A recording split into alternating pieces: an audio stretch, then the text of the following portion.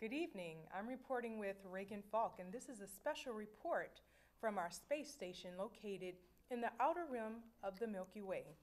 Strange things are occurring during this important mission to the moon.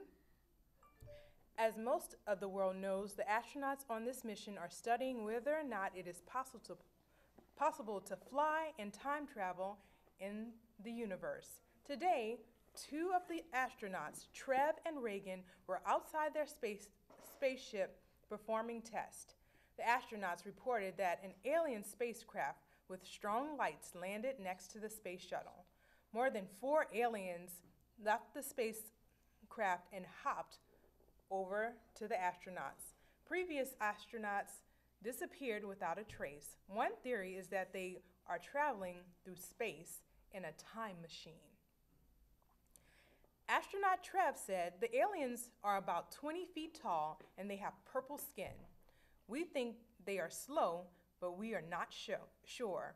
The astronauts have been trying to talk to the aliens. Communication has been difficult, said astronaut Reagan told officials at NASA. The aliens make sounds like ducks when they are talking. The aliens stayed on the moon for about an hour before they got back into their spacecraft and flew away. Before they left, they gave the astronauts one Ninjago.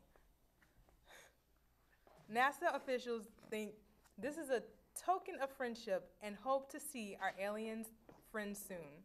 I'm Rachel, and this is Reagan, and this has been your special news report. Thank you.